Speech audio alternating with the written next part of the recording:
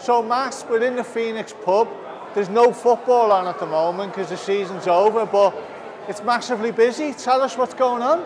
So tonight is actually the launch of our weekly quiz, which is actually more of a success than I thought it was going to be.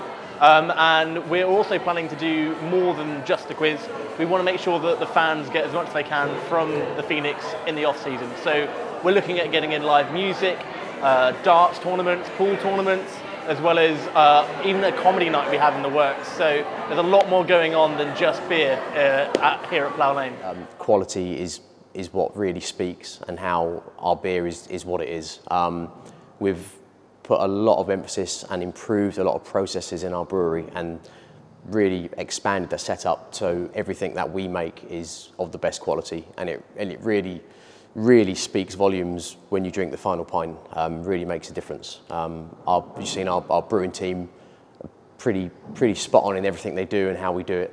And to kind of join it up here and be able to pour a pint of Crazy Gang and have it taste in how the fans want it to taste and how we want it to taste, it's exactly what we want from a brewery. Yeah, we're basically hoping to make a space where people want to come and enjoy their time off season and kind of between games and even after games, and really stick around.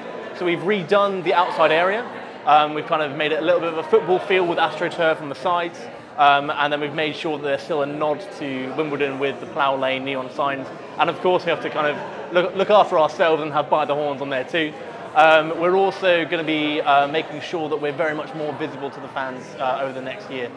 So how have we been looking to achieve that? I believe some flyers were going out as well. Yeah, so we're doing a massive flyer drop, hopefully to kind of just drive a little bit more of awareness that we're here and we're open, we're raring to go. We're also going to be making sure that we're kind of engaged in the local community through Facebook, Instagram, and making sure that it's not just Wimbledon but Tooting, Earlsfield and the surrounding areas that kind of want to be involved with this. We've always liked to have, firstly, a lot of selection of beers on.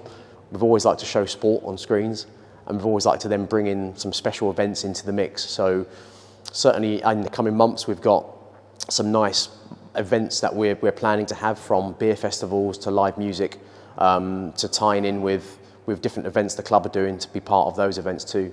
So we'll certainly have a lot more coming up in the coming months.